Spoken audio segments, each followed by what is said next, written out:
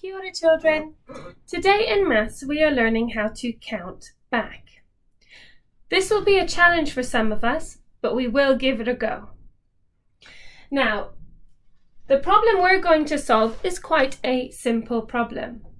Now, the first strategy we can use for counting back is to use our hands. It is the 1-star challenge using your hands.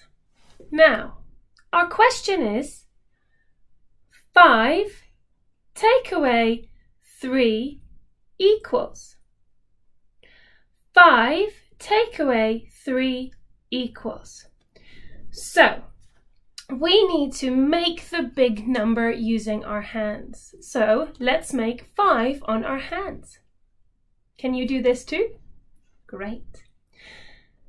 Now, once we've done that, we have to take away, that means hide, the smaller number, 3. So let's take away 3 fingers. 1, 2, 3.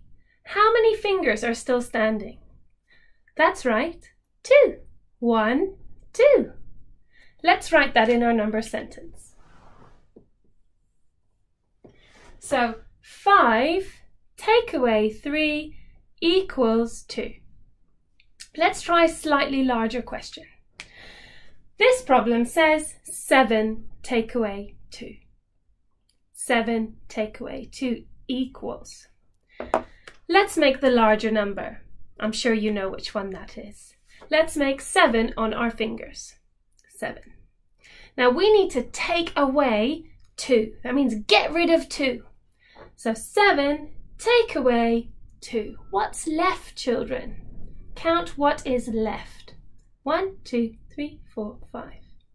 Let's write that down. 5.